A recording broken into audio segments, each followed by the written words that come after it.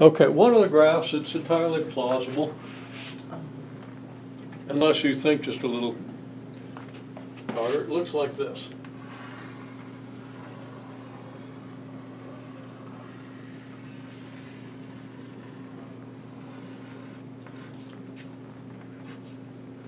Okay?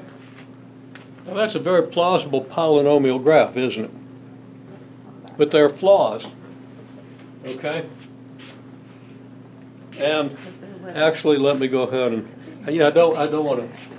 Let's say I want to use a color that's easy to get rid of. You don't know how far down they could sing it, and you don't go. No, it's all that easy to get rid of. I'll do this in purple. I just didn't know how to draw it correctly. Because we really don't want it. Because so far everything matches up with the picture we have, right? But what's going to go wrong very quickly? That never goes positive, and that never goes positive. Yeah. If we continue this process, this thing's going to go positive, right? So I'm going to say this is going to go positive. No way. Also, it's going to be zero here, right? What? Yeah. How could it be zero here when neither of these is zero? Right? Value of this function is a positive number, value of this function is a negative number, neither one of them is zero. You can't multiply two numbers and get zero unless one of them, or even both, is zero, right? Yeah.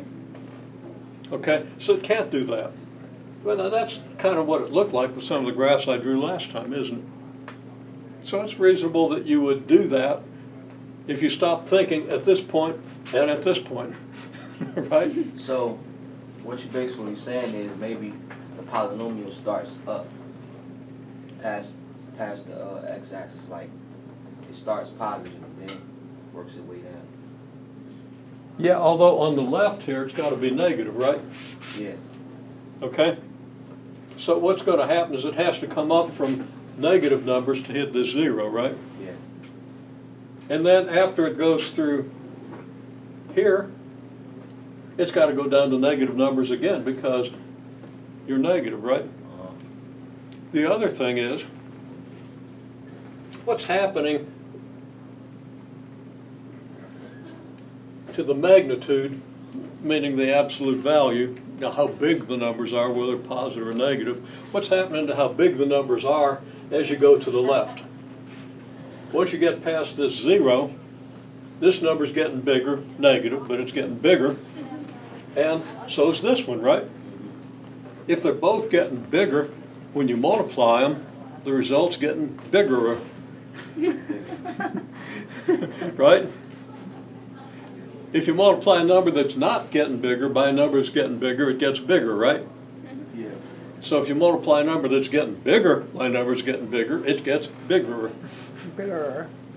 Okay? Means it gets big much faster and faster. Okay? And you can think about that a little bit. But that means you're going to have to be going down on this side. And it's got to go down more and more rapidly. Okay?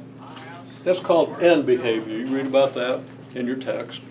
Okay? Well, then at the same time, wouldn't the height of that polynomial be much higher? Well, let's see what happens here. Well, you're in the negatives here, aren't you? No, in the positives. We'll worry about that in a minute. Okay. Okay? But let's look at the end behavior, because that's where this graph fell short. Okay? Well, this graph fell short because, again, you're not going to go into the positives, and you can't hit zero. It can't be zero unless one of these functions hits zero, right? Because the only way you're going to get a zero is for either this one to be zero, which happens here, or this one to be zero, right? So you're right, it does go through zero here and here because one function or the other is zero at each of these points. But let's think about the end behavior now. Well, it's the same thing. This one's getting bigger. Bigger negative, but it's getting bigger, right? And this one's getting bigger. So you got something that's getting, a positive that's getting bigger and a negative that's getting bigger. When you multiply them, you're going to get a negative. It's going to be getting bigger. It's going to be getting bigger faster and faster. So on the end here, it's got to go like this. Okay? Now in the middle, between here and here, well, it's got to get from 0 back to 0. And polynomial curves are smooth. So it's going to look very much like this.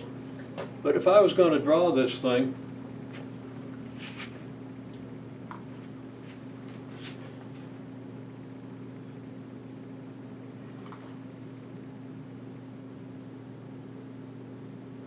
depending on the scale, I could draw it this steep here, but I don't want to draw it that steep because I don't want it to look like it's getting vertical. So for that reason and only that reason, I'm going to draw it a little less steep than.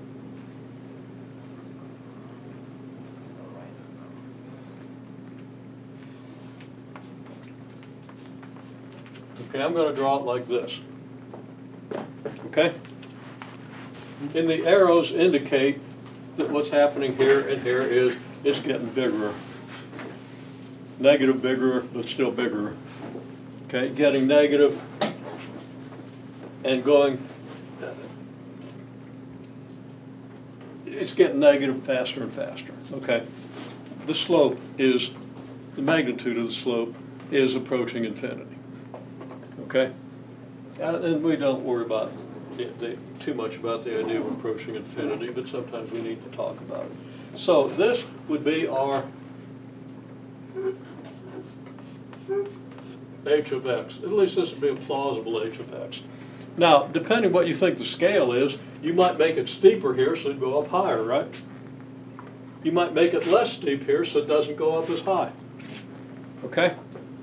You don't know until we put a scale on it. But wouldn't it be higher where the two red points meet than where they are? Now let's talk about that.